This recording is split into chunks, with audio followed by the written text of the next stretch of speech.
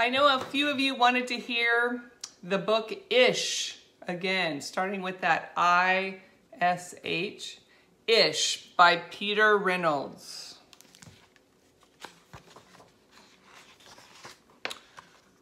Raymond loved to draw.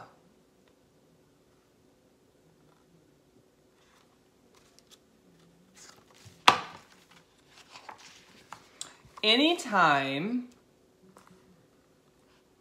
anything, anywhere.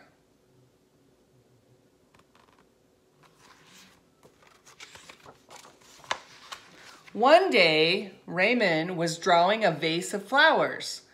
His brother Leon leaned over his shoulder. Leon burst out laughing. What is that? He asked, laughing at the picture, at the drawing.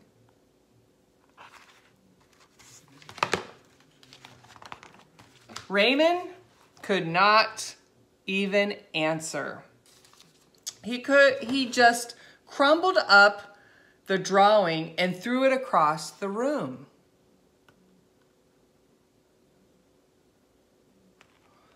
Leon's laughter haunted Raymond. He kept trying to make his drawings look right, but they never did.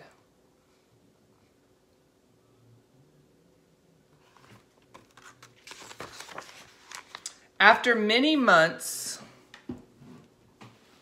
and many crumpling sheets of paper, Raymond put his pencil down. "I'm done," he said. "No, Raymond, don't give up. You can do it." Marisol, his sister, was watching him. "What do you want? What do you want?" he snapped. "Well, I was watching you. And I was watching you draw," she said. Raymond sneered. "I am not drawing. Go away." Marisol ran away, but not before she picked up that piece of paper on the ground. "Hey, come back here with that." Raymond raced after Marisol, up the hall and into her room.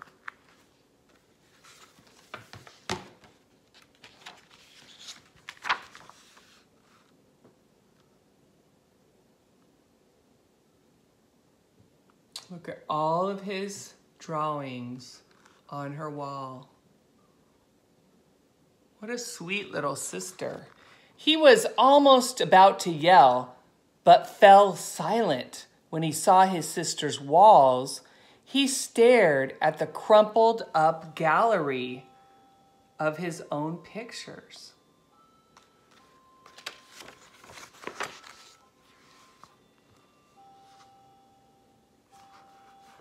"This is one of my favorites," Marisol said, pointing.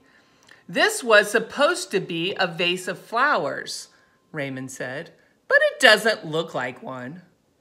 "Well, it looks vase-ish," she exclaimed. Vase-ish? Vase-ish. Yes, Raymond looked closer. Then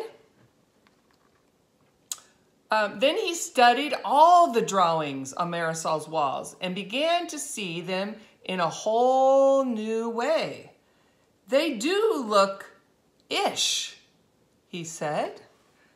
"They look ish." Raymond felt light. He felt light and energized. Thinking ishly now allowed him his ideas to flow freely. He began to draw what he felt. Loose lines, quickly springing out without worrying about anything, without worrying about what it looked like, especially to others. Raymond once again drew. He drew the world around him, making an ish drawing felt wonderful.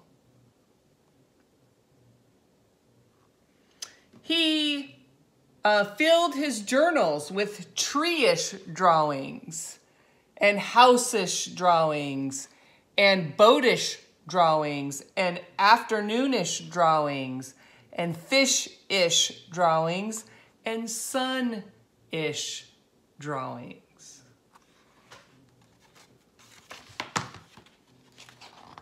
Raymond realized he could draw ish drawings ish feeling drawings too. So this is peace-ish. This one is excited-ish. And this one is silly-ish.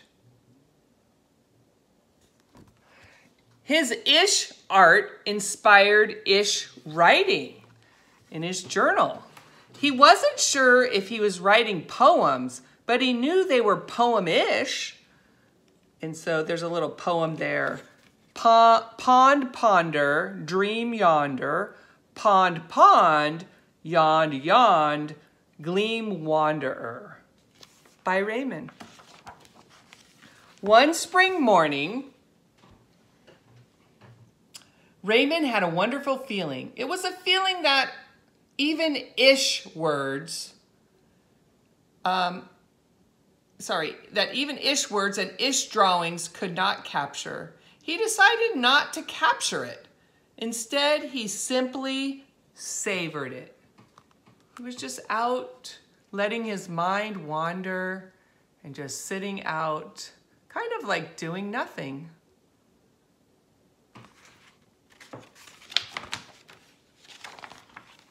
And Raymond lived ishishly ever after.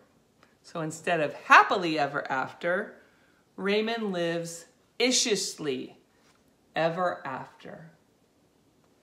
So that just helps you remember to be you, to draw and write ishishly. It doesn't have to be perfect. It doesn't have to be for someone else. And don't worry about what someone else says about what you do and what you draw and what you create. All right? All right. Love you guys. That's the Ish book.